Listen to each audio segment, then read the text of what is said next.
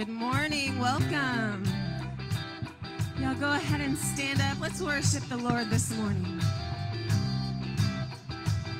We worship the God who was. We worship the God who is. We worship the God who evermore will be. He opened the prison doors. He parted the raging seas. My God, He holds the victory. Yeah. There's joy in the house of the Lord. There's joy in the house of the Lord today. And we won't be quiet. We shout out your praise. There's joy in the house of the Lord. My God is surely in this place. And we won't be quiet. We shout out your praise. We shout out your praise.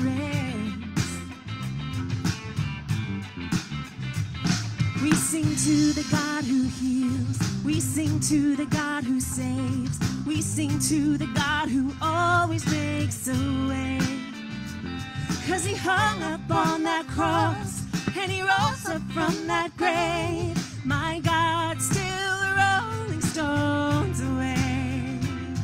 Hey. There's joy in the house of the Lord. There's joy in the house of the Lord today. And we won't be quiet. We shout out your praise. There's joy in the house of the Lord. Our God is surely in this place. We won't be quiet. We shout out your praise.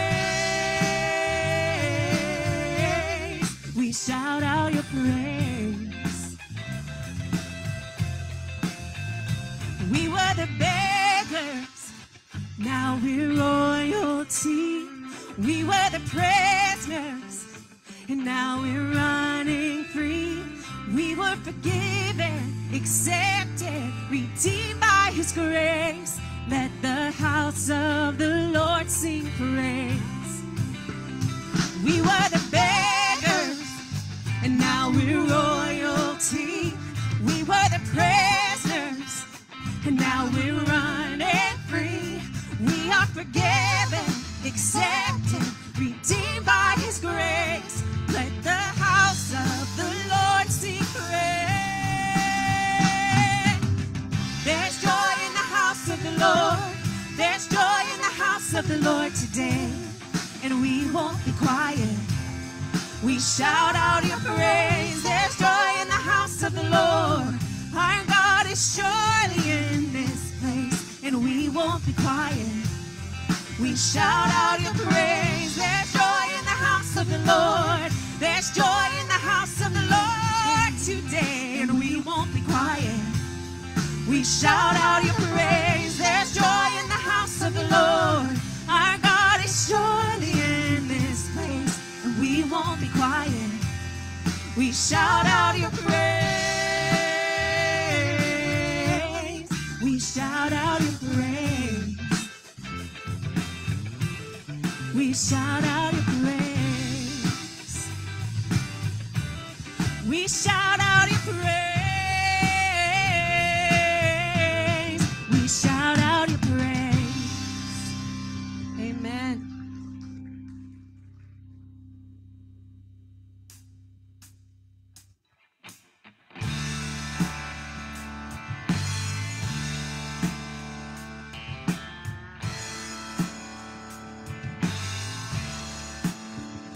If you've been walking the same old road for miles and miles, if you've been hearing the same old voice tell the same old lies, if you're trying to fill the same old holes inside, there's a better life. There's a better life. If you got pain, He's a pain taker. If you feel lost, He's a way maker. If you need freedom or saving, He's a prison shaking savior. If you got chains, He's a chain breaker. We've all searched for the light of day in the dead of night. We've all found ourselves worn out from the same old fight.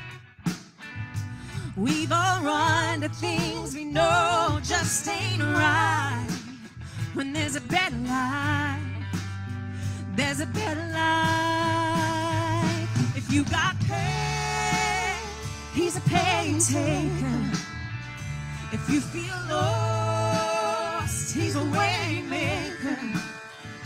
If you need freedom or saving, he's a prison shaking savior. If you got chains, he's a chain breaker.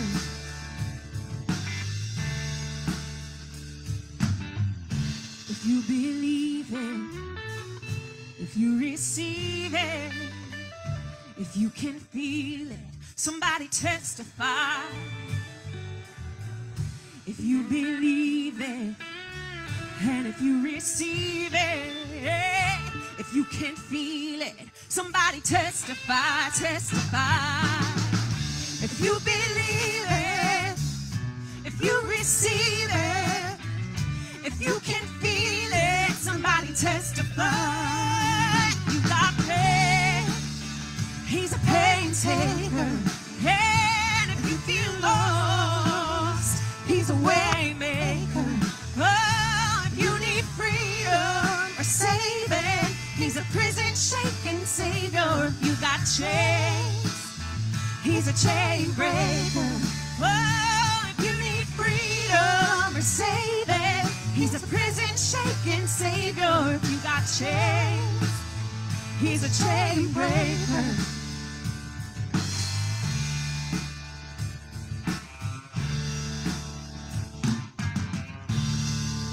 Amen. Amen and amen. You may be seated. Good morning. How's everybody doing today? Amen. Lydia, it's good to see you up here, girl. All right. Good to see our youth getting involved.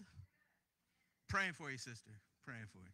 It's great to see you in the house of the Lord this morning, especially those joining us online. If you're new, either join us online or here in person. If you're joining us online, you can go to our website, bfchurch.com, click on the guest tab.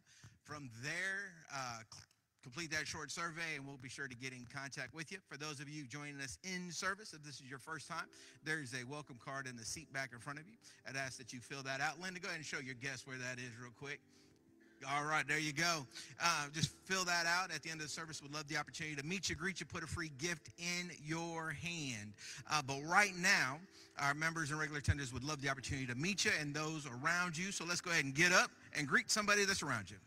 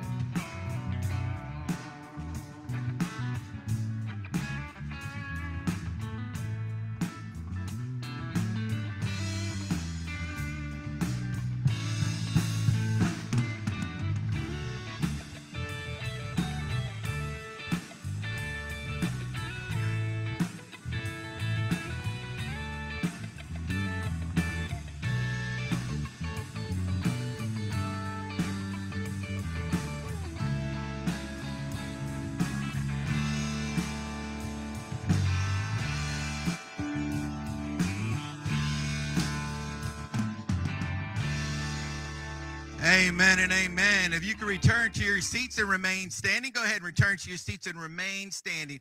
At this time, I'm going to have Christina Doris come down, and we're going to be reading out of Matthew 13, 1 through 9. Matthew 13, 1 through 9. That day, Jesus went out of the house and was sitting by the sea, and large crowds gathered to him. So he got into a boat and sat down, and the whole crowd was standing on the beach. And he spoke many things to them in parables, saying, Behold, the sower went out to sow. And as he sowed, some seeds fell beside the road, and the birds came and ate them up. Others fell on the rocky places, where they did not have much soil, and immediately they sprang up, because they had no depth of soil. But when the sun had risen, they were scorched, and because they had no root, they withered away. Others fell among the thorns, and the thorns came up and choked them out. And others fell on the good soil and yielded a crop, some 100-fold, some 60, and some 30. He who has ears, let him hear.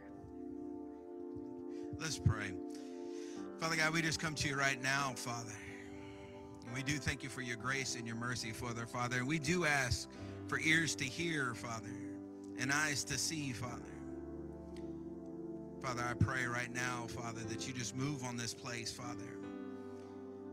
And Father, I pray for those that might not know you right now or that walked away from you, Father, that you just start ministering to them right now, Father. Father, I pray for those that are hurting, Father. I pray that you heal them, Father, more than the physical healing, Father, but the spiritual healing, Father. Father, we give you this message, Father. Let it just fall on good soil, Father, so that we, Father, can then go out and plant, Father. Plant those seeds, Father. It's in Jesus' name we pray. Amen.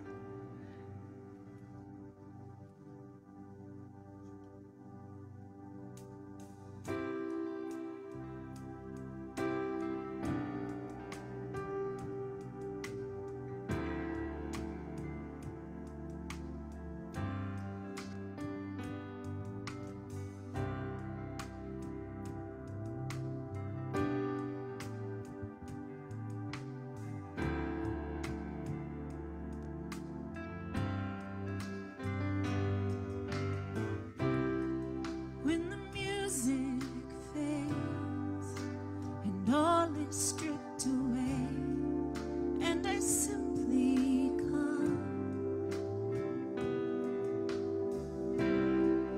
longing just to bring something that's of worth that will bless your heart. I'll bring you more than a song, for a song in itself is not what you have required. You search much deeper within, through the way things appear. You're looking into my heart. I'm coming back to the heart of worship, and it's all about you. It's all about you, Jesus. I'm sorry, Lord, for the thing I made. When it's all about you, it's all about you, Jesus.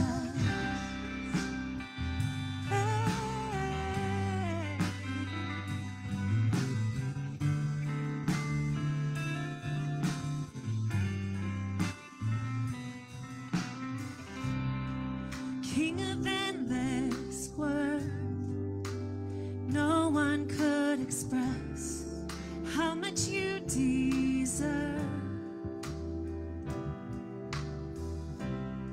And though I'm weak and poor, all I have is yours, every single breath. I'll bring you more than a song, for a song in itself is not what you have required. You search much deeper within, through the way things appear. You're looking into my heart. Coming back to the heart of worship, and it's all about you. It's all about you, Jesus. I'm sorry, Lord, for the thing I've made it. When it's all about you, it's all about you, Jesus.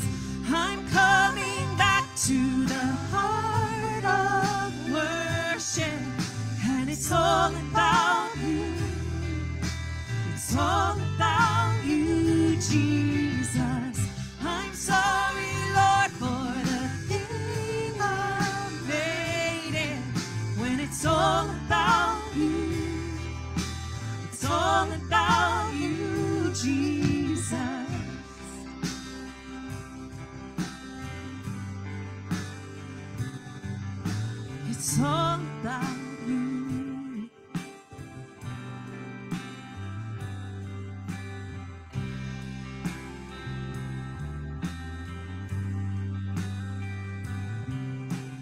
It's all about you.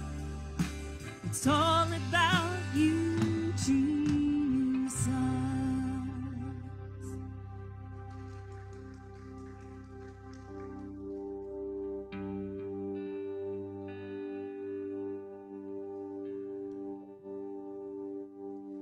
I love you, Lord,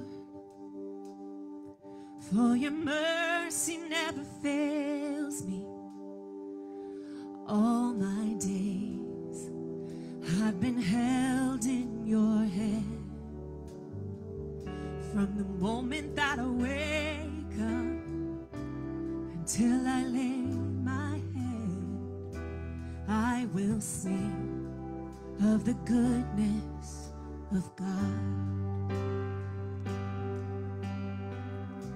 And all my life you have been faithful. All my life you have been so, so good. With every breath that I am able, I will sing of the goodness of God. I love your voice. You have led me through the fire in darkest night. You are close like no other. I've known you as a father. I've known you as a friend. And I will sing of the goodness of God. And all my life you have been faithful. Yes, you have. All my life you have been so, so good. With every breath that I am made, I will sing of the goodness of God. Yeah.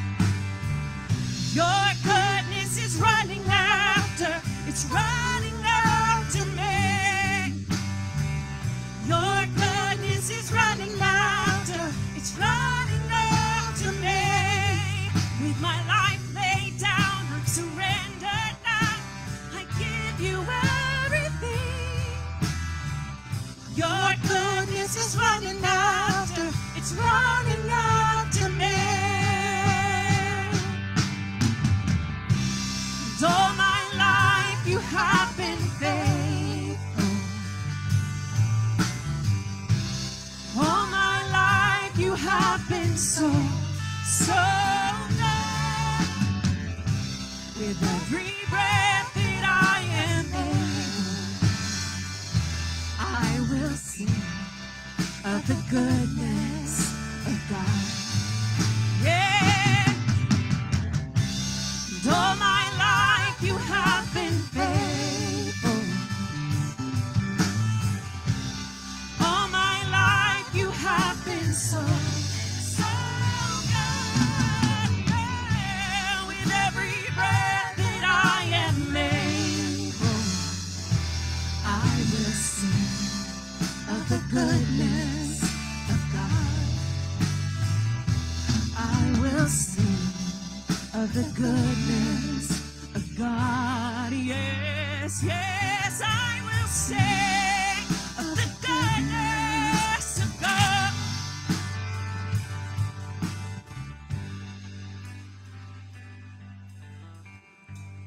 All my life you have been faithful. All my life you have been so, so good. With every breath that I am able, I will sing of the goodness of God.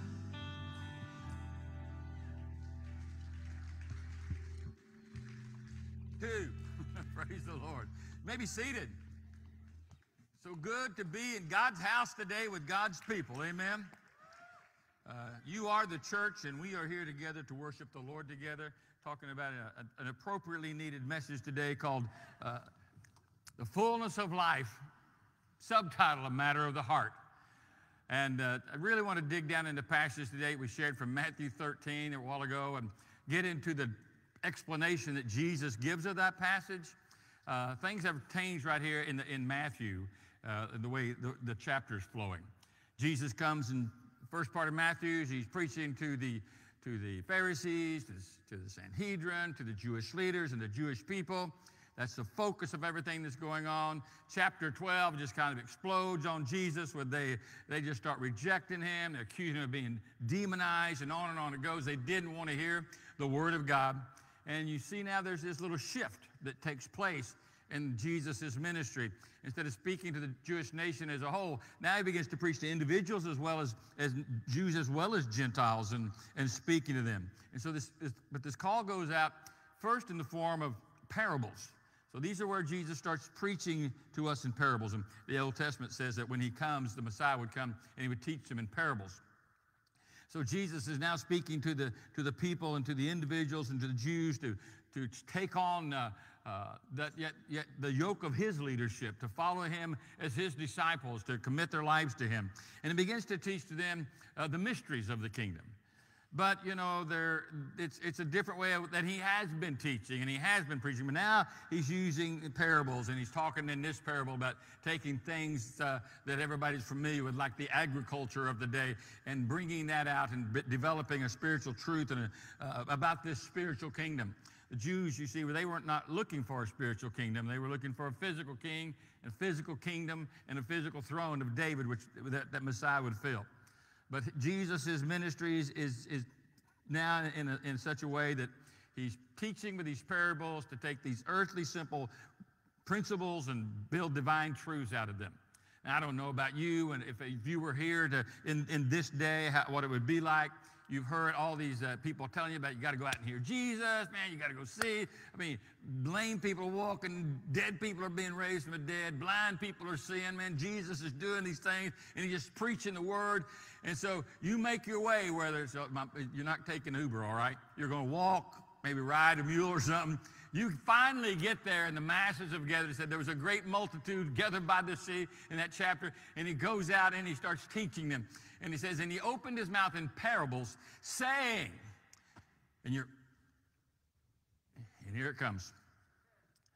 There's this guy went out to sow seeds, and this is the Jorm's translation, and farmer, and he took his seeds, and as he's going, some seeds fell by the wayside, and then some seeds fell on hard places, you know, where there wasn't much of anything. And the ones that fell on the path, the birds ate those, and the ones that fell on the hard ground, well, you know, it was all surface, and the sun comes up and it just destroyed them because there's no root. And then there was those seeds that fell in, you know, a different kind of soil there, and there was thorns and weeds there, and the thorns came up and choked that seed out, so it didn't produce any fruit.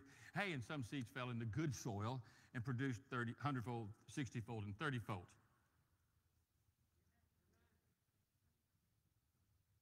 That's it.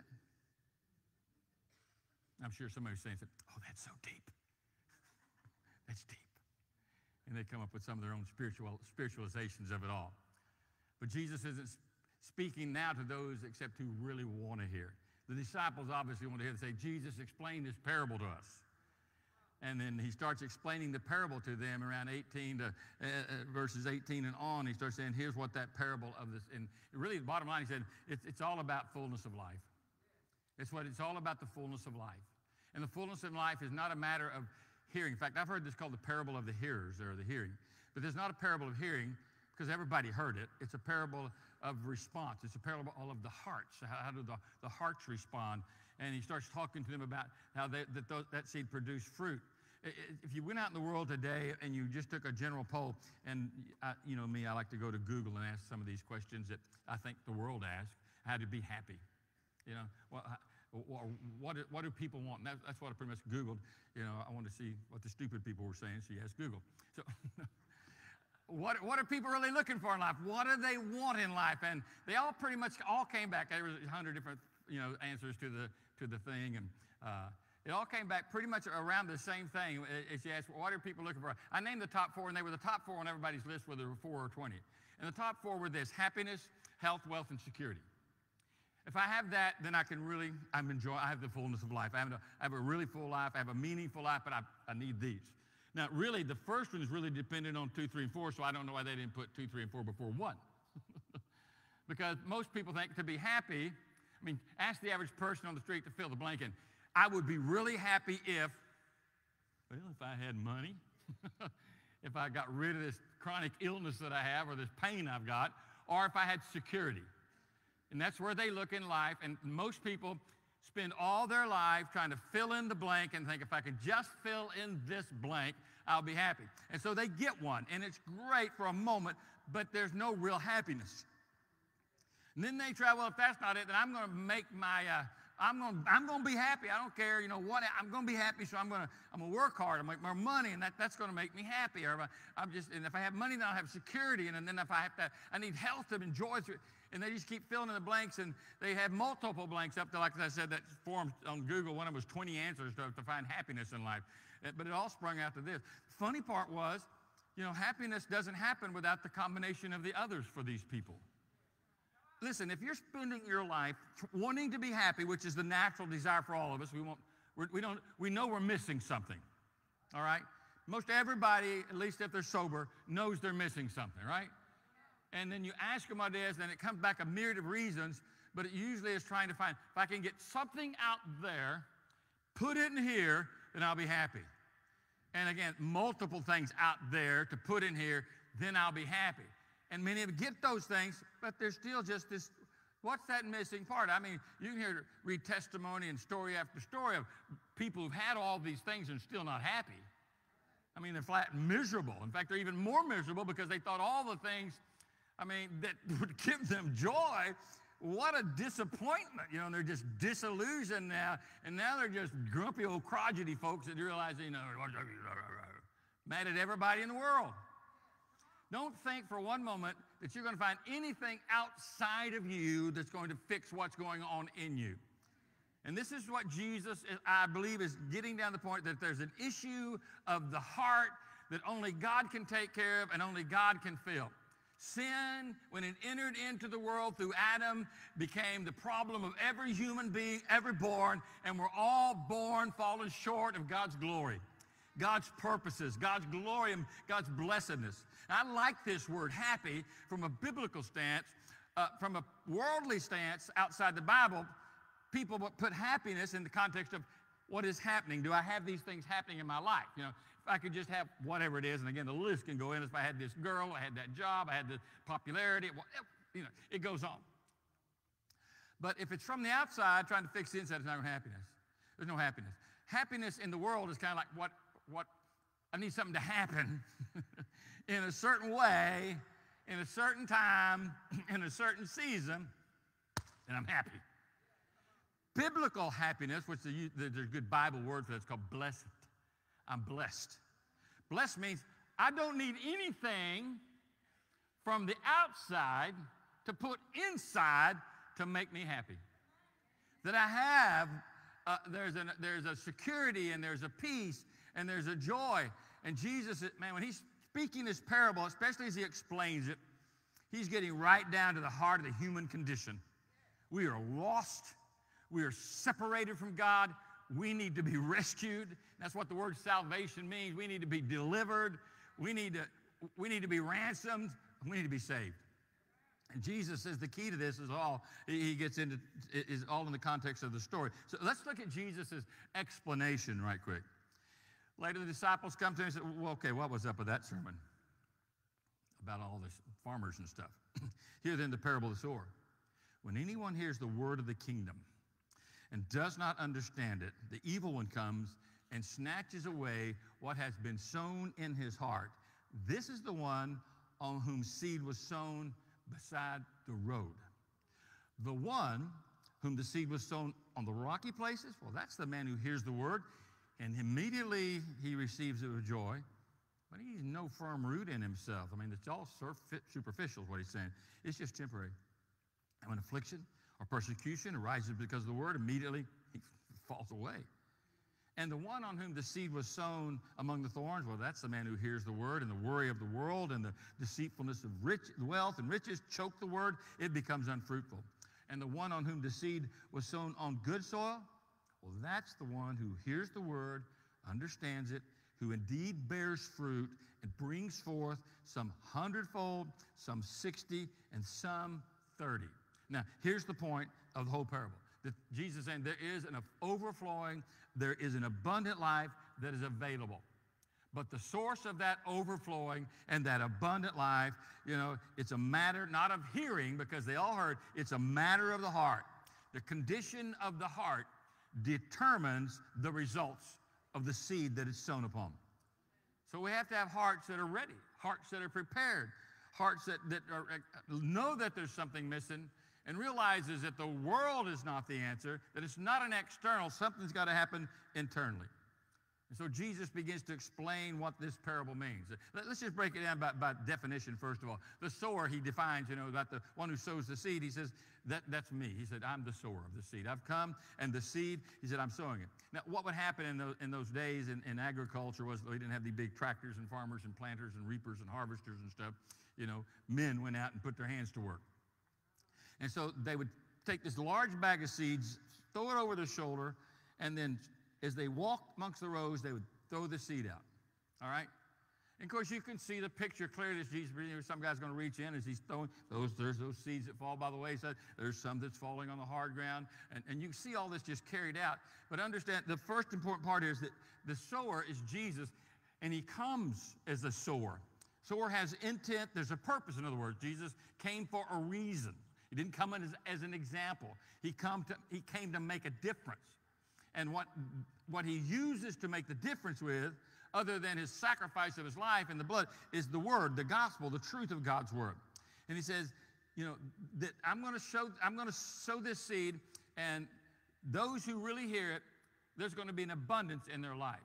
Now, it's interesting. If you look at a little history books in agriculture of the Middle East, all that information is available. You'll see that in ancient Israel that time, or some people call it Palestine, the fact is that when the seed was sown, then when it did bear fruit, the yield was 1 to 8. For every one seed, you see 8 plants that would come forward, or 8 on the stalk or whatever it was. So it was a 1 to 8 ratio, in other words. But Jesus is going radically above that. He says 100-fold, 60-fold, 30-fold. Well, that beats the tar out of 1 to 8. And what 100-fold means, if you want to know a percentage, it means that this one seed will produce 10,000% more. And if it's 60-fold, it's 6,000% more profit advantage from this seed. If it's even 30%, the lower amount he mentioned, that's still 3,000%. That's a pretty good return on your investment. Wouldn't you like to get that today, amen? I kind of be happy with 1 worth 8. I don't know. But fact is, there's an abundance is what he's saying. And that when we receive the truth of God's word into our heart, that we will have a life that's far above what the world has to offer. I mean, radically above. Far extremely much better than what the world has to offer in this life, and certainly in the next life. That there's going to be something that's produced out of your relationship to God by receiving his word. That's just the only way to describe it is fruitful. Extremely, radically fruitful. But isn't that what Jesus said? I have come that you might have that life, and that life more. So it's not just abundantly, it's more abundantly. I mean, those words were inserted for a reason. Some people would be happy with abundant. But Jesus is saying this is better than abundant life. I mean, you might get feeling like you have some abundance if you get the happiness, health, and security and wealth all at the same time. But this far outweighs that. This is deeper, more meaningful, richer, truer, lasting, and sure. So this is this. So the sower is Jesus, all right? And the seed, obviously, I think if we've read the scripture, we know that the seed is the word of God. What an appropriate illustration for the Bible, all right? This is God's word. There's nothing like it. There's no duplicates, all right? As far as unless somebody just copies it. That's it. In other words, I can't reproduce this. All right? And seed's a good illustration. We can't reproduce fruit without seed. All right? And I can't make seed. And you can't make seed. God made the seed. But God also gave us the Word of God. Luke 8 puts it this way, and the seed is the Word of God. Yeah, I got it like that. All right, makes it real clear. The seed is the Word of God. And so here's the Word of God that's being sown, and it's sown into people who hear it, and the effect of their heart, that's where the transition has to take place. John 6, verse 63. It is the Spirit who gives life. The flesh profits nothing. And the words that I have spoken unto you, they are spirit and they are life. So he tells us that the Word of God is spiritual and it's life. So if it's sown in the heart, guess what kind of fruit it's going to bring forth? It's going to bring forth life. For further clarification, Peter wrote in 1 Peter chapter 1, verse 23, you have been born again, but not with seed which is perishable. You were born of seed which is imperishable. That through that seed, through the living, it is the living and the enduring Word of God. So it's an imperishable seed. Nothing wrong with the seed, folks. When the seed goes in the heart, there's nothing wrong with the seed. It's the hearts where we have the problem, which he talks about in the soil. So the seed is defined as the Word of God, and the soils, it represents the condition of someone's heart, depending on what the condition of the soil was. Catch this. Everybody that's been born, period. Adam became a sinner. He's born not a sinner. But everybody other than Jesus who's been born, because they were created, but been born after that, all right, are sinners. Now, you may be pretty good. Well, you're pretty good, but you're a sinner, all right? You may be morally correct, but you're still a sinner. Everybody's sinned. That's the condition of our hearts, all right? That's what we are. We are by nature sinners. But the Word of God is pure and it's spiritual and it's imperishable and it's God's Word, and someone comes and speaks the Word of God, our ears pick it up, we hear it, but what happens? Now, I know none of us like to be put in categories. In fact, I hate titles more than anything. He's liberal, he's conservative, he's this. Hey, I'm Christian, all right? You know, because you could call somebody one name and, hey, they may change tomorrow. That's not what they are.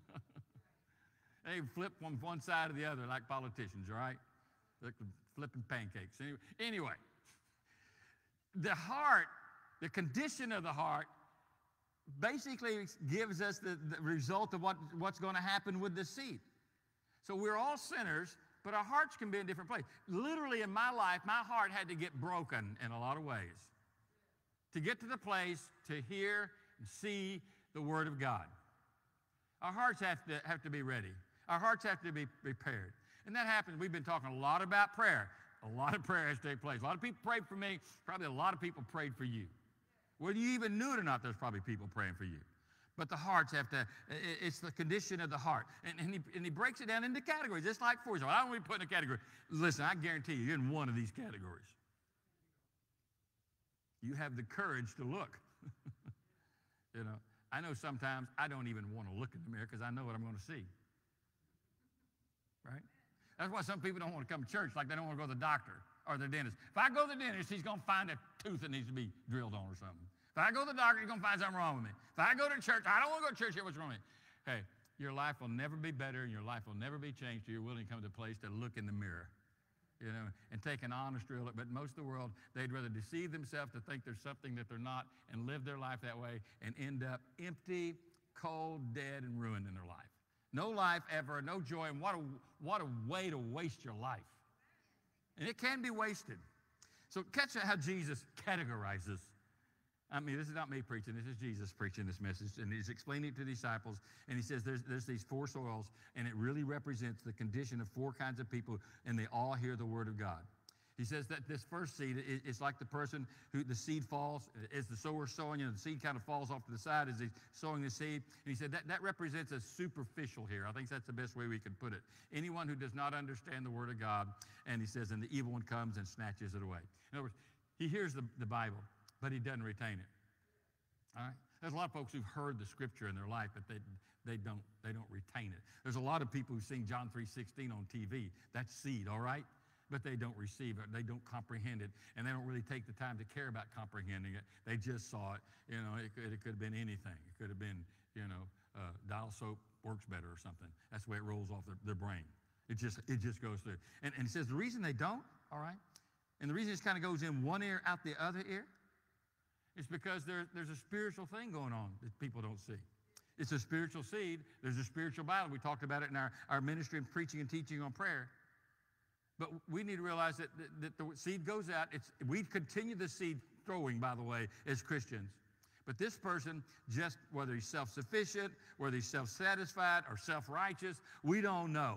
We just know that there's something happening that is unseen, and it is spiritual warfare. He said that the birds come, the fowls come, and they snatch that seed away. Now, boy, if you ever want to realize just how spiritual the conflict is in our life, Jesus has given us a real clear picture here. He said, it's like birds. I remember doing a revival in Clovis, New Mexico, and it's up in the Panhandle, right across in New Mexico there. And I was at a church there in Clovis, and staying in a hotel. Now, back then, I was actually a young person. This may be bad news for some of you, but hotels didn't have free breakfast. Okay, you had to go get your own breakfast, pay for it. You still pay for it; they just write it in the price. But anyway, I depart. There's a little Denny's across, near the church. So I'd go down to Denny's and grab breakfast there in the morning. But across the street from the Denny's, there was a grain silo. It's farmland up there in the panhandle areas and stuff. And so all these farmers, it was that season, they were cutting down the grain and they were taking it in their trucks and running it up to the silos. And man, there was grain everywhere. Those trucks would come in, they'd be bouncing off the road and seed would be coming out. And I mean, every morning as I came around the corner and getting ready to pull into the Denny's, all these birds all over the highway. This is a highway, all right? And they didn't care. There's seed on the ground, we're going after it. And they just all swoop down, but as soon as the next car would fly by, they'd all fly off, but then they'd all fly right back. So that is an absolute perfect picture of the devil. You may shoo him off for a moment. He's coming right back. And he's coming back with the same old lies and the same old stories, but the same goal, and that's to steal the word of God from you, to keep you from hearing God's word. And he has all kinds of ways and all kinds of methods to keep people from hearing, understanding, and receiving the truth of God's word. Some are easily, ever notice how sometimes it's hard to pay attention in church? Maybe you don't realize there's a spiritual battle there. I know some folks, as soon as they get in church, amen. They hear the noise in the room, and they'll say amen. I told God one time, he said, Pastor, I'm having a hard time sleeping. I said, let me send you some of my preaching CDs. It works real well on some folks. Puts them right to sleep. So maybe that'll help you.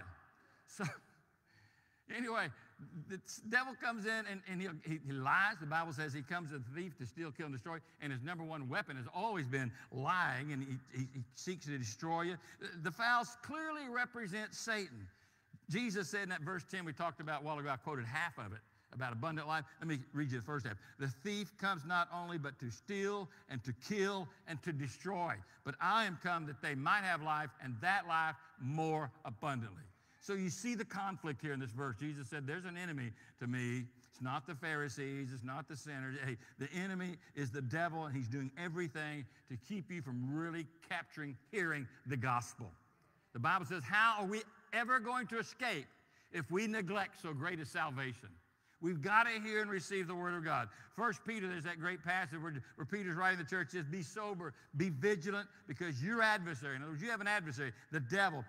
He walks around as a roaring lion, seeking whom he may devour. There's another passage I shared when we were talking about spiritual warfare this last week from 2 Corinthians chapter 4.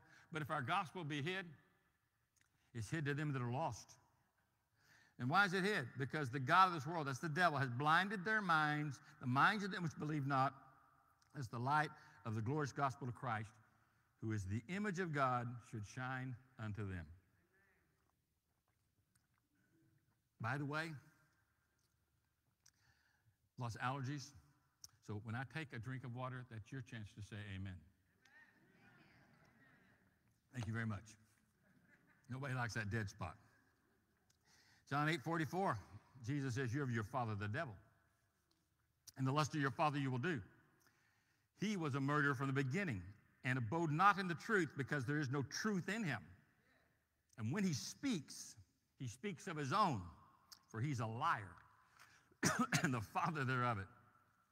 So Satan used a million different ways to try to snatch the seed away. His favorite way, obviously, Jesus said, is lying. What kind of lies? Wait, you don't need to hear this truth. Or wait, this is not a good time for you. Or wait, some other time would be better for you to get right with God. This is not going to be the best moment because there's people around. Wait, or he'll use fear. He can use stubbornness. Procrastination's his favorite technique, though. He can use your love for stuff and sin and the world. He can use pride, a multitude of things. 1 Corinthians 3:18, let no man deceive himself. If anybody among you seems to be wise, let him become a fool. You may be wise. In other words, you're not as smart as you think you are. And if people call those who love Jesus a fool, you just go ahead and count yourself as a fool because you need the truth. Because as long as you think you're smarter than God, smarter than his people, smarter than the word, you're going to miss out. So what happens? Satan steals the seed, keeps it from taking root. The second here, he describes as this, the rocky places. This represents the emotional here, all right? That's like as they prepared the soil, there's places that just didn't get broken up. And when the seed's being sown, yes, some is on the actual path, and the birds are going to grab that right up. Some does fall amongst some soil, and it looks like it's going to take root, but the soil is very, very thin there. Underneath is that limestone subsurface in that part of the world, and there's no place for you to push your roots down. And any plant that's going to bear fruit has to have root. You got it? No root, you got it, all right. No root, no fruit. And there's a lot of people who fall in this category. Excuse me, they've heard the word of God, and it says, Jesus said to them, and they receive it with joy. There's a lot of people, they receive the word of God with joy. I have countless revivals and conferences and ministries over the years. There's been a lot of people who responded to invitations. I am not foolish enough to believe that everybody who came for an invitation really gave their life to Jesus Christ, because Jesus made it clear there will be those among the hearers, it's all surface. There's really nothing internally. They feel bad about their sin. They're glad that Jesus forgave them sin. They hear that message. And hey, by the way, the message of the gospel is awesome, all right? Deliverance, salvation, freedom. I mean, it's a great message. Set free from sin, brought into life, eternal reward, salvation for all eternity. And so they get pumped up. I know a lot of people like to hear good preaching, all right? And it's obvious a whole lot of people like to hear bad preaching, but anyway, it's just this outward appearance. He said there's nothing under the surface. There's no root with him, he says. And that's where we are today, I think. We're seeing a lot of that. We're seeing a lot of people who fill churches up today. They're moral people, perhaps. They're even good, decent people. But yet, they don't have a real root. Oh, they like to be around Christians. They like to talk about the Bible, but it's all emotional. It's all surface. It's all just mental. It's all in the head. You've heard the preachers say many times, a lot of people are going to miss heaven from the distance from their head to their heart, about 18 inches, right? Miss heaven by 18 inches. So that's all it is. It's just an emotional response.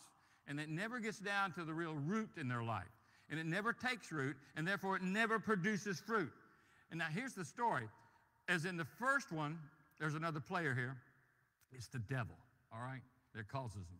The second one, he says here, he said it's the sun. And he says that the sun, when it comes up, they're exposed to it. They can't take the heat of the sun, and they wither because they have no root in themselves. But listen, the heat of the sun in this parable, Jesus says, is what? It's what? Tribulation from the what? Everybody. Tribulation from the Word. They like that part about heaven, but don't talk to me about hell. I like that part about peace, but I don't want to be holy. Right? You can give me all that stuff on joy. Load my boat up, preacher. Tell me how blessed I am, how good it's going to be, and how good I am, but I don't want to hear that part about not being worldly and coming out from amongst the sinners, and living a life that's different and a life that's unique and that glorifies God and that focuses on Jesus Christ. There's no root. And what it is that finally destroys this thing and causes it, he used this word, to fall away. They just die, basically, because they never really had real life. He says they just die because the tribulation that comes from the Bible, from the Word of God. Tell me about heaven, but I don't want to know about serving the Lord. All right? I don't really necessarily, even though it's a real good Bible study, Mike, on the crowns, if you talk about the crowns, that involves my personal commitment and my discipleship and my responsibility if there's going to be crowns. I want crowns but no work. I'm sorry, it's not going to happen. All right? I want to go to church, but I don't want to serve in the church. And you got people saying, I don't even want to go to church. I was listening to Pastor Young on the way over here. He kind of lights my fires coming over on Sunday mornings from campus to campus. He's talking about people don't want to go to church. He said, that's like saying, I love swimming. I have a swimming pool, but I never get in it. I love church. I never go. I love Christians, but I don't fellowship with them. I love God, but I don't really spend any time with him. This is what he's talking about here. He said it's the word of God that turns them off. And listen to Revelation 22. I've sent mine angel to testify unto you. This is Jesus speaking. To testify the things in the church. And Jesus, here's what you testify. That I am the root and the offspring of David. So what is this root? It's Jesus himself. And they have this external religion, but they don't have this internal relationship. And he said because of that, when the truth is preached, they don't like that kind of preaching. I don't want to hear that. That preacher's out of his mind. You know, but we don't need to do that stuff. That's just getting carried away. You Christians get too fanatical. You know. Hey, I've never seen too many Christians in danger of getting fanatical, even in this room. Amen. I'd like one banker saying, now be careful. You can make too much money, to his banker friend. Don't want to make too much money. He says, Jesus used the word in the Greek language, they're scandalized. That's the Greek word. It means to fall away. And it's where we get our word scandalized from, scandalozo. It's a term which basically means that you create an offense for somebody when you tell them truth. And these people, these hearts that are hearing the word of God, they're really ultimately, they just have this emotional relationship. And when the truth comes into the really heart, they don't want to hear that, and they're offended by it. I mean, more and more and more and more every day, we as Christians represent an offense to the culture. We're an offense to the culture. I can't believe, that you're so narrow-minded, that you're so bigoted, and you're so prejudiced, against whatever, LGBTQ or transgender or whatever it might be. You are mean-spirited people. You say you love God, and on the criticism comes. I heard one guy on the internet the other day on Facebook, somebody posted that it's a homosexual guy, and he gets up and says, listen, all you radical evangelical Christians, you've just lost your mind. You don't know what the Bible teaches. You ought to read what Jesus said. Jesus never said anything about homosexuality. I said, that's true. He never said anything about 9-volt batteries, electric cars, pencil sharpeners. He didn't say anything about that. My cowboy boots, he never mentioned them. All right. But he did tell us what was right. That marriage was between a man and a woman. And it's only sanctified and sacred in that relationship of covenant relationships. And everything outside of that is sinful. So don't buy into all the...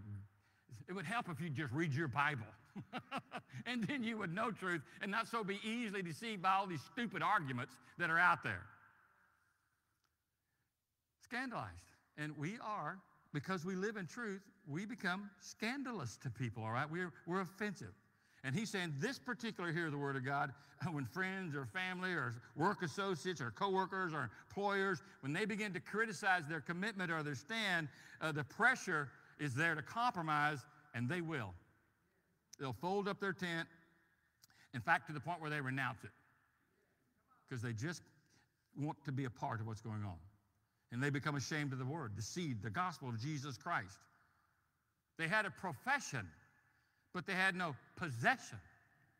All right? And there's the difference of really letting the seed of God. They never experienced that imperishable seed, bringing that new imperishable life to set their change from the heart in the beginning. And that's why as they go down the road of life, everything they can go on, they'll get in everything in the world, but they're just completely disinterested in the things of God. Oh, they got baptized, they were sprinkled, they were confirmed, they went to church, they were religious, they came down the aisle, they prayed, they cried, they laughed, they came to the service, but now they're nowhere to be found. That's the seed that's sown on the rocky places. The third seed. This seed amongst the thorns here is the materialistic hearer of the word of God. He said, this person hears, but the cares of the world, and the deceitfulness of riches keep them from really receiving the truth of God's word. So again, first guy hears, out Satan steals it. Second guy hears, it's emotional, it looks like he receives it, but it's gone because he doesn't want to deal with the word. He doesn't want to be a follower of Jesus. All right? You got to be my friend. But we're called followers of Christ. The third guy represents a person, but this world's just too much. He just can't resist it. Paul wrote about one of his friends like that.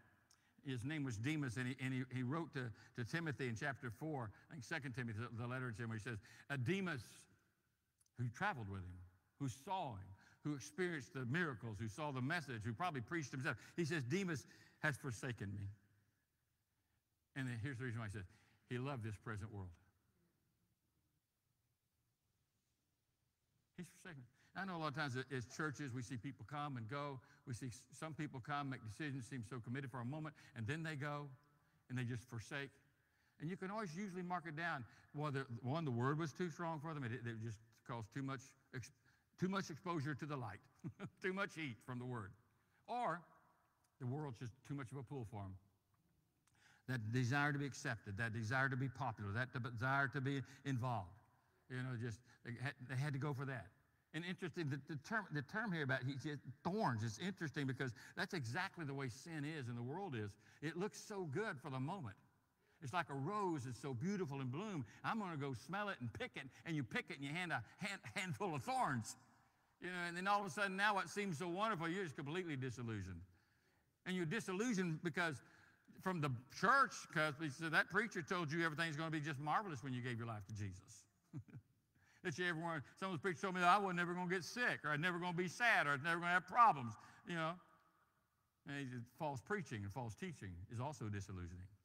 But those preachers and teachers do it because they love the world. And so they're going to try to satisfy the world. But all that does is create greater disillusionment. Oh, if you're rich, you'll be happy. God wants to make you rich. God wants to make everybody rich, and you're never going to be sick either. And if you are not rich, and if you do get sick, and if you're sad, then that's the devil, and you don't have enough faith. Boy, what a lie. And so when you got preachers who build their life on a worldly philosophy, it just creates a greater problem. For the person who hears the seed and says, I want to be saved, but I also want to be liked. I want to be most popular this year, you know, I got to be the prom king or whatever it might be in your mind. That goes into a lot of different areas from work life to the neighborhood, all right? You start living this double life. And the Bible says there's great danger when a Christian tries to live a double life, or anybody tries to live a life.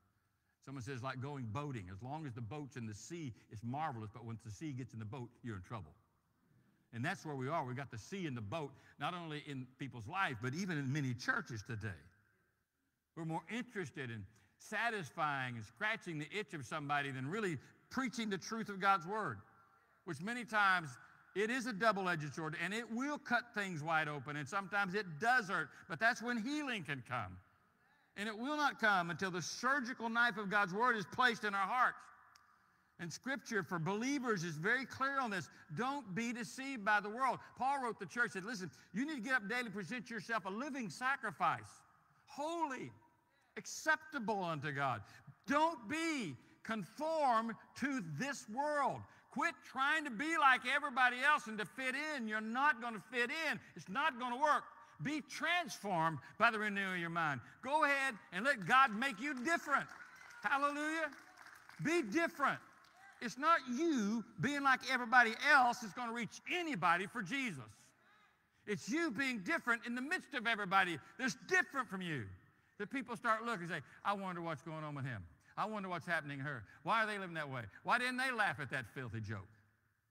You know, why didn't they join in with all that mess? Because they don't need it. People trying to live from the outside in need it. They got to have acceptance from the crowd. They got to be along. They go along to get along, all that, and they're just empty. He said, but what happens here is these thorns, they will literally choke your spiritual life. Now, Ephesians puts it this way. Have no fellowship, and you got to love the way he puts it, with the unfruitful works of darkness. Fruit is only going to be found in light in Jesus, all right? We have fruit when we're in light, when we're walking with Jesus. Move to the darkness, there's no fruit, and you're still in the dark, all right? He said, don't live your life that way. 1 Peter 1:16, be holy, even as I am holy. But that's an unheard word in churches today. Amongst Christians' lives, we're too busy to being holy like the world, W-H-O-L-L, right? We want to be like everybody else. Now, people ask me, say, Brother Jerry, I think that two of these first seed, hearts here, they're just lost. It's obvious, Satan steals it, and then over here, that it's not going to happen for them because it's obviously external, it's emotional. But is this guy just backslidden Christian? No. He's not a backslidden Christian. But there are backslidden Christians. We all know some, amen? There are some and there's some who are just immature. They don't have people pouring truth into their life. But this guy is obviously not a believer, all right? It says that the word literally is choked out. It doesn't get to be planted. It doesn't get to set root, really. It just doesn't happen. Mark uses a different word when he gives us this gospel. He uses a word about the seed was not received deeply, all right? It didn't go deep. There was no root that was set in place. Now, this is interesting to me here because when Jesus is talking about this, he says, it's the cares of the world, and then he says, and he puts it in deceitfulness of riches. I think probably in this culture that we live in, there's probably no greater barrier to the gospel than the deceitfulness of riches for most people. They're so preoccupied with the almighty dollar. Their life revolves around it. Their fears revolve around it. Their hopes revolve around it. Their desires revolve around it. If I just had more money, I'd be happy. And they just think, that I'm just not going to, spiritually, that's not to have a spiritual life. That's not going to work for me. I need more in my life. And he says, it's the deceitfulness of riches. What did Paul warn? He said, it is the love of money. And Jesus, he makes a point about it as well. It's the love of money that's the root of all sorts of evil. Paul went on to write in 1 Timothy, he said, and some, by longing after it, have wandered away from the faith and have pierced themselves with many a pang. That's the thorns. John wrote it this way, do not love the world, neither the things that are in the world. If anyone loves the world, and those are strong words, if your love is more for the world than it is for God, the love of the Father is not in you. Now, that means you really don't know Jesus. Romans goes on later to tell us, earlier when Romans is written, and it says that, hey, when we come to Christ, that we receive Jesus by faith, and the love of God, at that point, is shed abroad in our hearts by the Holy Spirit. But if I don't have the love of God has been shed abroad in my heart by the Holy Spirit, then I'm not His. I can be religious. I can be, masterful perhaps in understanding Bible things to some degree. He said, if you love the world, the love of the Father is not in you. He said, and he tells why. Because all that's in this world, and this is so great how he lays it out, the lust of the flesh, got to have. I just need to satisfy these desires. Or the lust of the eyes, I just need more. The lust of the eyes are the boastful pride of life. Putting yourself above everybody else and others. It's that narcissist mindset that the world lives in today. All about you. He said, that's not from the Father. That's from the world. Now, there's the good soil here. All right? It represents the true hearer of God's word. And put it this way, it represents the ready hearer, the prepared hearer, the heart that's open. Now, I know in my own life, that was a process. And most of you as well, when you came to Jesus. Some of you gave your life while you were young and tender. Some of you were old and hard, like, down the road. In fact, most salvation decisions anymore are by the young and tender, all right? 12 and below. That's the majority of real salvation decisions. A lot of people, it is later in life for them. But what has to happen in that situation, we have to get tenderized. And praise God for His goodness, that He'll bring us to the place of just getting broken in our life. We get to the end of ourselves in our life where we just realize we need God. That fourth soil, that's the good soil, and it represents that heart who's heard the Word of God, has received it, and God is bringing forth fruit. You don't only hear it, you understand it, and you experience this life, this abundant life that He's speaking about that literally changes your mind. You have joy. It doesn't depend on health. It doesn't depend on stuff. It doesn't depend on circumstances anymore. It depends on this relationship that you have with the Lord. This is an internal thing that has happened. You're not waiting for something else to happen out here. And even as a Christian, it's really easy to get your eyes off those internal things, your relationship with the Lord, and start thinking, if I had that, or if I had that, it'd be nice to get that. The deceitfulness of riches. Deceitfulness of stuff. Don't be sucked in by that. The good soil focuses on the one who sows the seed, and that is the Lord Jesus Christ. And he said he hears and understands. I got to like this. It's King James. But also indeed bears fruit. He bears fruit in reality. That's the distinguishing mark of the believer. The good soil is fruitful soil. Now, in the Bible, I'm not going into all this, but there's basically two kinds of fruit in Scripture. One is the fruit that is what we're talking about. I believe the context of this, the love, the joy, the peace, the kindness, the meekness, the gentleness that God puts in a person's heart. The aspects of the character of the Lord Jesus. That's pretty much the Holy Spirit's job in our life, is to manifest that fruit through us so that we experience that in our walk, all right? Then I believe there's an external fruit where we are now sowers, and we're sowing seed, and people are coming to Christ. Listen, this church will die in about 10 more years if people don't get off their behinds and start sowing seed. And yes, that means you. Amen? You better get to sowing seeds. And you better get radical about sowing seeds. And that means standing for Jesus, loving Jesus, and sharing Jesus. If you're just a person who just enjoys coming in, hitting Brother Joe jump up and down, spit and cough in his face, you know, hey, good for you, but that's not going to do anything for the kingdom of God. We need to be busy about building God's church and God's kingdom. That's why we are here, folks. If it wasn't so, he'd taken us on out of here. Amen. We'd already be in heaven. But there are people around you that God wants you to make this difference in. And for you to make that difference in, you got to let him make that difference in you. Here's the beauty of this, where he talked about where John said, lust of the eyes, lust of the flesh, pride of life. Hey, the Bible teaches this man had a threefold enemy. Well, I didn't want to see that. Can you show me the thing? Oh, thank you. A threefold enemy in this parable. One, the devil. First here, Satan steals seed. Second, the flesh. Second here, emotional here, takes it more than the emotions, rather just all on surface. Third, the world. But this is exactly what Jesus talked about. The lust of the flesh, you know, the pride of life, Satan's attack. All this is wrapped up in what John just gave us a while ago. Don't let any of these things distract you. Closing remarks. End of the sermon. Before the invitation, Jesus says, he who hath ears, let him hear. Pay attention. Not just with this organ, but with the heart. It's not the ears. They all got it in the ear. They just didn't get it in the heart. We need it to be a heart message that's received that means I mean business. When I came to Jesus and gave my life to him, I didn't know really any other thing. That's the only message I knew that the Bible taught about. Hey, it's get on board or get off board. You know, it's kind of paint or get off the ladder kind of thing. If you're going to live for Jesus, live for Jesus. Quit standing around talking about living for Jesus. If you're going to be what God's called you to be. I sat down at lunch with a guy who served on the International Mission Board, and he was kind of asking me about my call to pastor. How'd you know you were called to pastor? And I don't know if my testimony really made him happy. I said, I think what you're asking me is, what was that critical moment after I became a Christian, you know, of realizing that I'm supposed to preach the Word of God? I said, you know, I think it's like when you've heard people tell this story, you know, oh, I wrestle with it. And that's fine, because that's what happens to most. All right, we start realizing, hey, God's got a bigger purpose for my life. That's what he wants. And then there's that conflict we deal with. I'm going to walk away from this. I have to trust God here. That's reality. But in my situation, I realized I had nothing to start with. You know, there's just nothing to start with.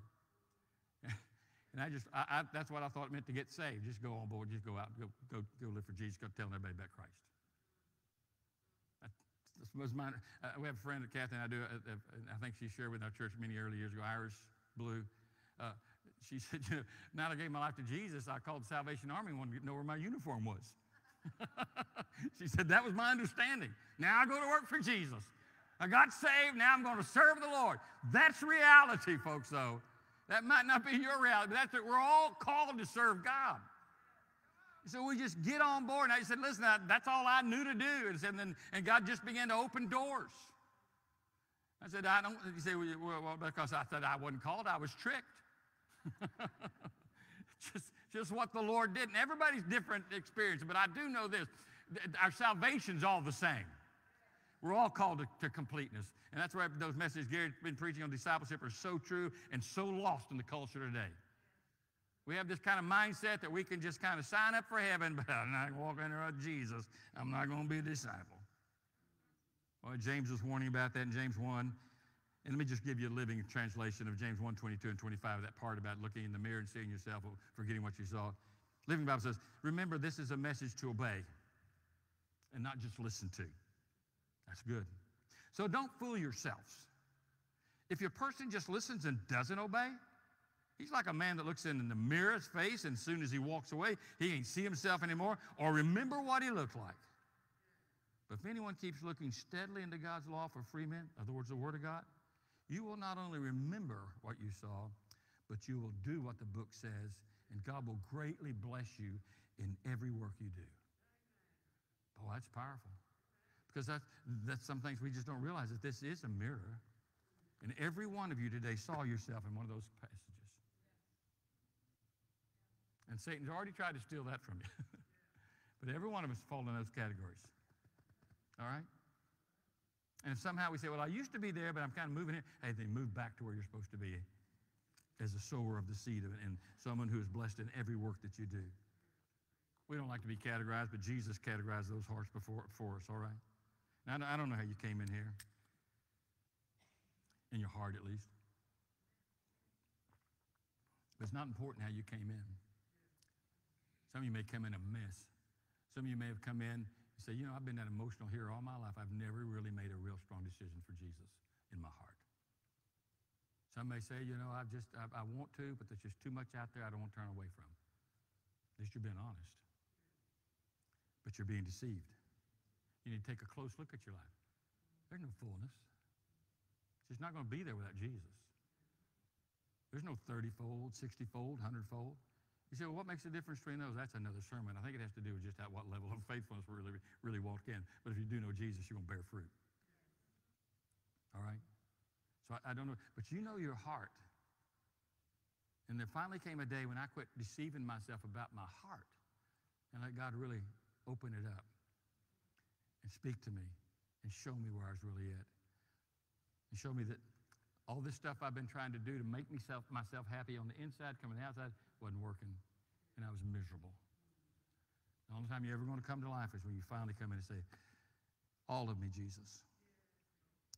Take all of me. I need you. Every hour I need you. That's when you start realizing it. I got nothing to bring. I got nothing to offer. I got nothing to give except this shell of a man. So here it is. And thank you, Lord, that you love me and receive me and wash me and cleanse me, fill me, and make me fruitful. That's the joy of the Lord in our life, that fruit begins to be spread. So how many can just be honest, say, yeah, that's where I am. And then as you look at that, be willing to make the decision that needs to be made. What kind of heart do you have? I can look real quick, there's no real fruit of life, and it's a heart that's not right. Amen? Our band's going to come. I want you to stand as we pray. And I want to say to you the same thing Jesus says to all of us. We better listen if we have ears. If you have ears to hear what the Spirit says. The book of Revelation, God's final word to the nations, is those same words. Hear what the Spirit says. In the very closing chapter of the Bible, He's speaking still. He said, the Spirit's calling. Have ears to hear. So all the way up to the days which are not far in front of us, folks, of tribulation, like the world's never seen, it's amazing how the Spirit's still working in people's hearts and lives, and how much God really loves humanity and really loves you and wants to do that deeper work in your life. Would you bow your heads with me? And as you bow your head before the Lord there, I'd ask you to be honest about your heart. Can you answer the condition of your heart today? Pastor Gary's coming. I'll be here. We'd love to pray with you. If it's just between you and the Lord as a Christian, maybe you say, I've seen that call from the world and the flesh, the pride of life. I just want to get my heart right. Do that today. Move back to that place of fruitfulness, not just 30-fold, 100-fold, being what God's called you to be. Serve the Lord with gladness, the Scripture says. But it starts with the heart. If the heart's not in it, it's not going to happen. The Bible says backslider in heart's filled with his own ways. Don't be that backslider in heart. If you don't have a heart that's ever been given to Jesus, listen, come, let's pray with you. I want to give my life completely to Christ. I don't want to go through these emotions. I want Jesus for reality. Come give your life to Christ.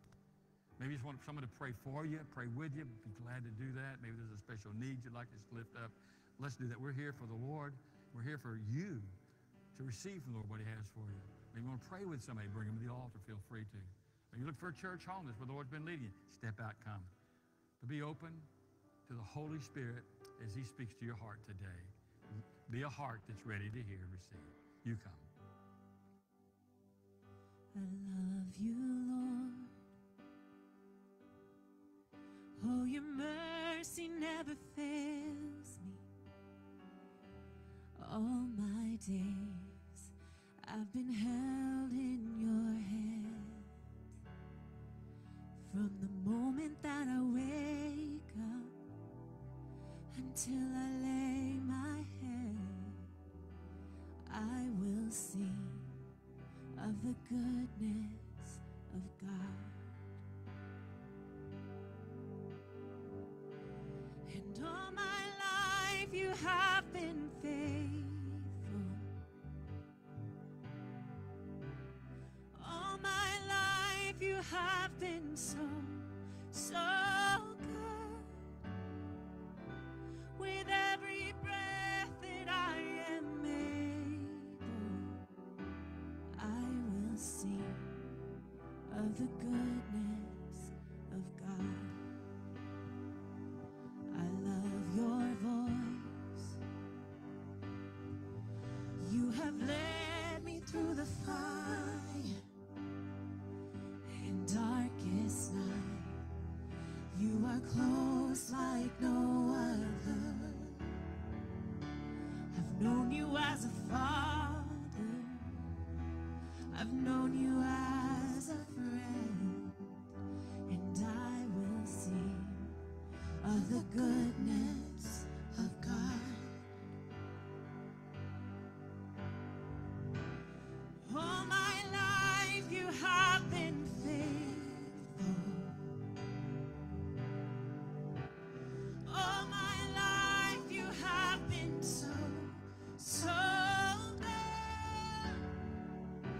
With every breath that I am able, I will sing of the goodness of God.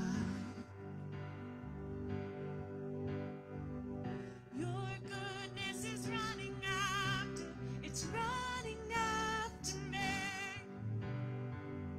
Your goodness is running after, it's running after me. With my life laid down, I surrender now. I give you everything. Your goodness is running after, it's running after me. All my life you have been faithful. All my life you have been so, so good. With every breath that I am able, I will sing of the goodness of God.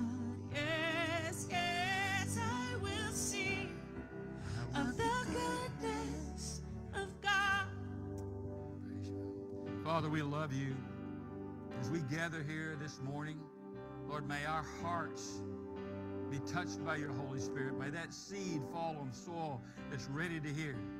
And may we walk out of here realizing that we also have been called to be ambassadors for the kingdom, to be the sowers of the seed in this culture.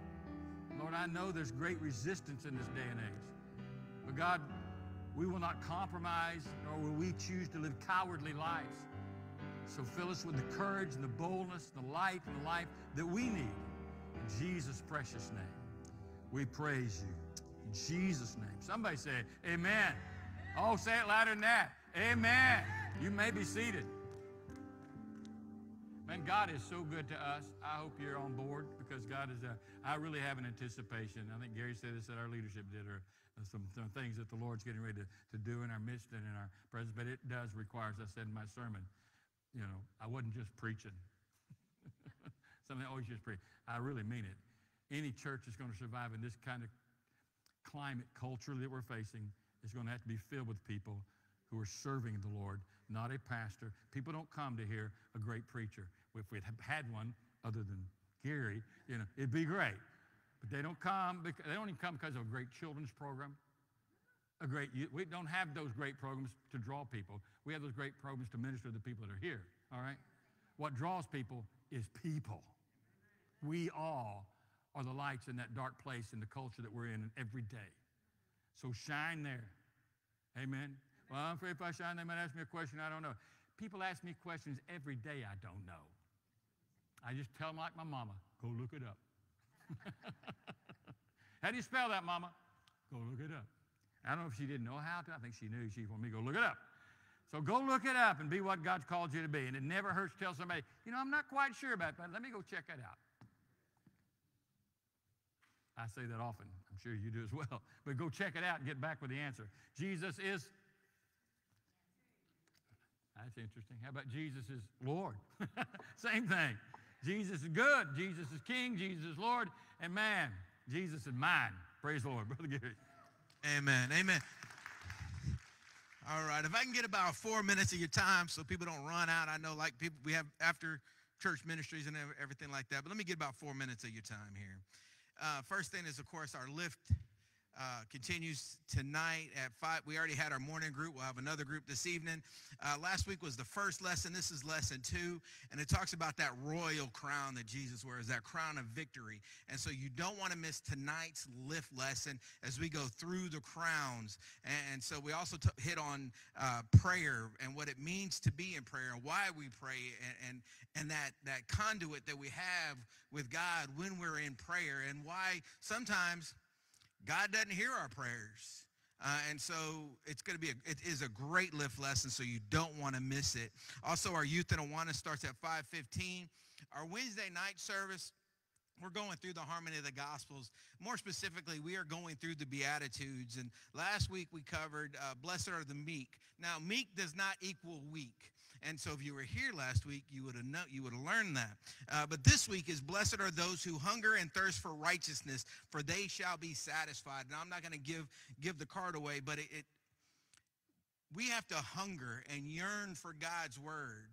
And when we do that, our thirst is satisfied. And so you don't want to miss this Wednesday as we go into the Beatitudes. Only love matters. Now, I've talked to quite a few people, and they say, yeah, I'm coming.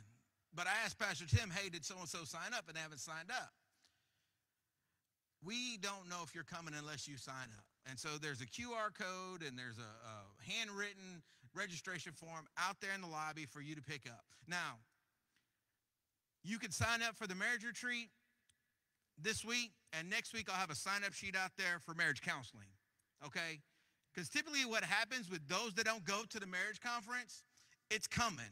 Because just like our Christian walk in our marriage, we're in the valley, coming out of the valley, or getting ready to go into another valley. And so, well, I don't need it. You don't need it today, but it's coming. And so sign up. Sign up, because again, I'll have a sign-up sheet out there for marriage counseling. And if I find out that you didn't sign up, I'm charging you, just so you know. Amen? All right. It's going to cost a lot more than $50. So there you go. All right. Also sign up if you want to help out with hosting the Magnolia Marriage Conference the week of the 29th, the 30th and the 1st. And so more details, Sandy's got information out there. We're also looking for door prizes. And so if you know of a business, or you can go by a place where you eat and maybe they donate, $25 gift card or whatever, we'll just put that in the giveaways. For our online, don't forget to stay connected via Facebook, YouTube, BF Church. Also, for our first-time visitors, don't forget to take that welcome card. I'll meet you out there in the foyer out there. Put a free gift in your hand. Don't forget your tithes and offerings, your godly giving. And I wrote this down because this came to mind. As we mature in Christ, we should be cultivating a generous spirit. And Pastor Joe talked about that, about the love of money. For us to be content is not to desire more, but to desire less. To love God more means to love other things less. And so when we grow in Christ and mature in Christ, we need to cultivate that spirit of giving. And that comes from our godly giving and offerings. Amen? And so don't forget your tithes and offerings. With that being said, don't forget our evening activities, 3 ways to give. Of course, you can see it behind me. You are dismissed. Yes, hold on. Don't leave yet. Miss Margaret has a word to say, so I'm going to let her say it. Let's go right down here. Let's come up here. Praise God for this church. Here you go. Praise God for the leaders, for our pastoral staff, and for each of you. Thank you so much for the celebration that you gave my son. Amen. It was a rejoicing time, and I thank and praise God for each of you. Have a blessed day. Amen.